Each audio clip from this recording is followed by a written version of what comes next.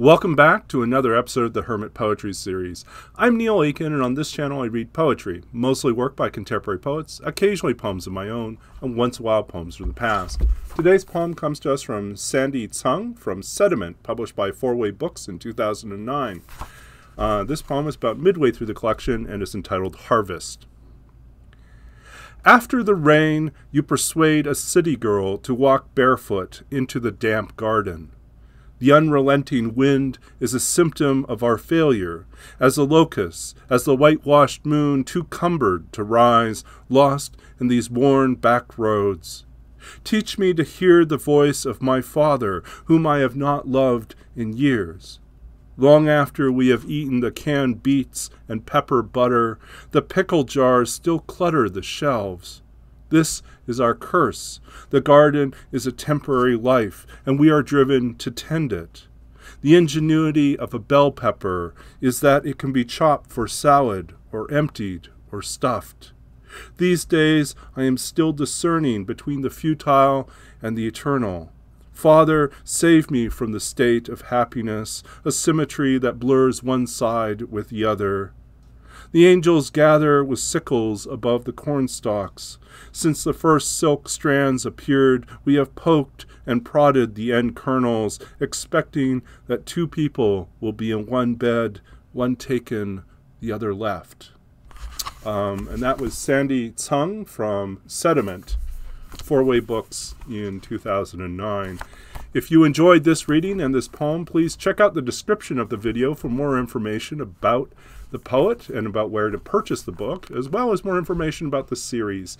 If you like this video and subscribe to this channel, you'll be notified every time there are new videos up, which tend to be every Tuesday, Thursday, and Sunday.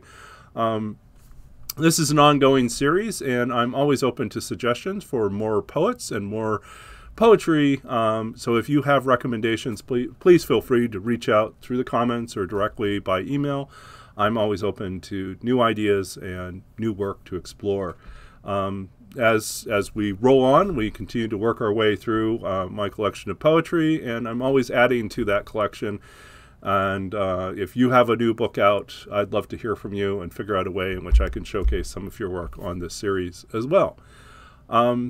So in general, I hope you're doing well. I hope you're staying safe and staying healthy, and taking precautions to continue to stay safe as we as humanity really hope to overcome and to triumph over this present pandemic situation. In the meantime, I wish you all the very best with your writing, with your art, with whatever you're doing to stay engaged with the world, and trust that you'll keep on doing those things. Find joy in whatever it is that is bringing you a measure of peace, and find ways to connect with others. And whether it's through a YouTube channel like this, or it's through email or exchanges, or just sending your work out into the world, or simply reading to someone else who is next to you or far away. All these things help knit us closer together and keep us more unified, more bound together. And I think at the very least, that's something we can hope for, is that through technology and through poetry and art, that we can be more unified. And so I wish you all the best with whatever you're working on. I'm Neil Aitken. This is the Hermit Poetry Series. And until next time, stay safe, stay well, and keep reading. We'll be back again soon. Bye.